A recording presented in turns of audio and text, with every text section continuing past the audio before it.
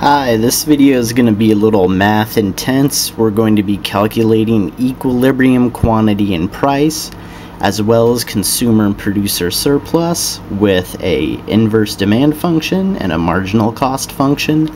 Then we're going to complicate it by adding a tax and redo the whole thing. So it's going to be a long, tedious video, but we'll get through it. So first, our question is that we have an inverse demand function, so price equals 80 minus 0.5q, so it's downward sloping, which is good. It's our demand function, our inverse demand function. Our marginal cost function, or kind of our supply function, is marginal cost equals 50 plus 0.25q, and it's upward sloping, which is good. So we're going to use these numbers to calculate equilibrium, quantity and price, and consumer and producer surplus. Then we're going to add a tax of 15 onto each unit sold. So let's get started. In order to find equilibrium price and quantity, the easiest way to do this is to set P equal to marginal cost. Now the reason we do this is because the equilibrium price, the price paid by the consumer, is going to be equal to the marginal cost to the firm. And we're in a perfectly competitive market. Sorry, I should have said that before, but we are. So the price paid by the consumer is equal to the cost paid by the producer when we're at equilibrium. So we take those equations we had before, price equals marginal cost, and our price was 80 minus 0.5q. Our marginal cost was 50 plus 0.25q.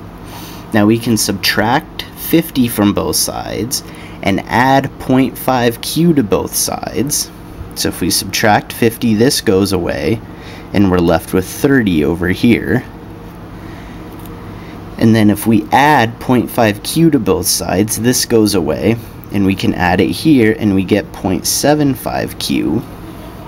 Now we can divide both sides by 0.75 to get 40 equals q. So our equilibrium quantity is 40. We can now plug that into our inverse demand function or our marginal cost function, or both, to solve for equilibrium price. So if we plug it into our inverse demand function, we get 80 minus 0.5q, or 20, equals 60.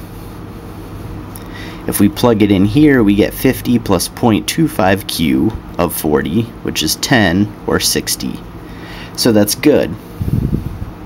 Our equilibrium price is going to be 60. And we've confirmed it by plugging it into both our inverse demand and our marginal cost function. So now we need to get consumer surplus. Remember, consumer surplus is the area below the demand curve but above the price. We now know the demand curve, or the inverse demand curve, and we know the price. So the easiest way to do this would be to find where the intercept on the price curve is going to be, and we can do that by setting q equal to 0. So if q is 0, price is going to be 80. So we know that if we were to draw a little graph, 80 is our intercept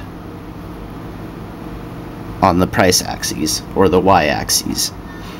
We then get the downward sloping nature of our demand curve, and we know it's linear here. And we know what equilibrium price and quantity are, 40 and 60. So the base of our triangle, let me draw this a little bigger.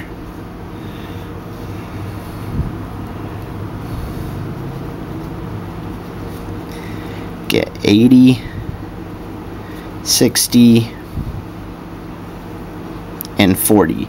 So the base of our triangle is 40, the height is going to be 20, 80 minus 60, The area of a triangle is 1/2 base times height. So if we get 800 here times half, we get 400. So our consumer surplus in this problem is going to be 400.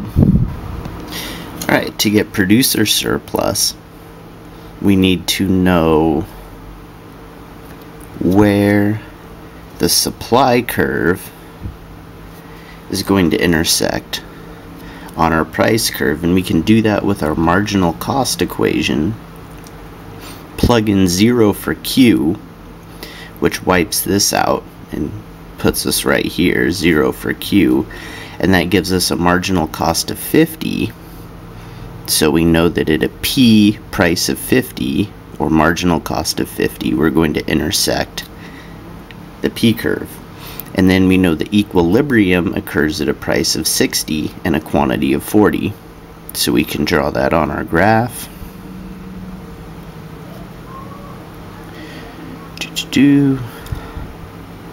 And we get our supply curve, and we know that producer surplus is the area below price but above the supply curve.